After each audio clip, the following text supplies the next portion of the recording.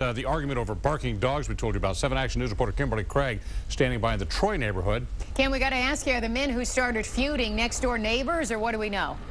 Right next door neighbors Stephen and Carolyn. Take a look behind me here. The 73-year-old alleged shooter lives in that gray house right there, and police say when they arrived he was sitting on his porch with his gun unloaded. He's 73-year-old David Keats, and one neighbor who did not want to go on camera says with Keats around, it was only a matter of time before something happened, and it did. It all began with Keats' 3 dogs barking in the backyard of his home on Atlas Street here in Troy.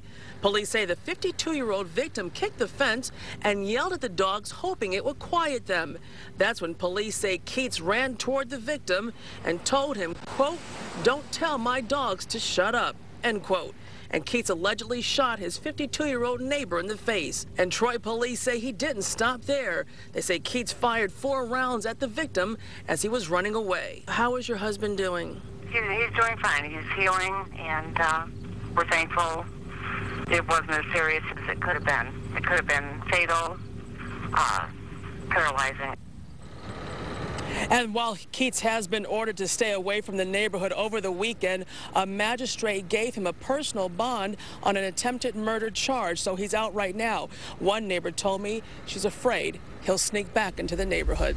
We'll certainly keep you updated. Reporting live in Troy, Kimberly Craig, 7 Action News. Carolyn, back to you.